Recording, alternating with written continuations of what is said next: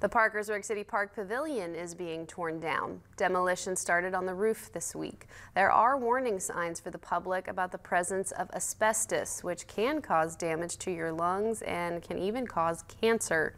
The new recreational facility will have a variety of vents once it's done, but no completion date has been set yet. Last week, Parkersburg City Council passed an ordinance authorizing bonds to fund the construction of the new recreation center and replace Fire Station 3.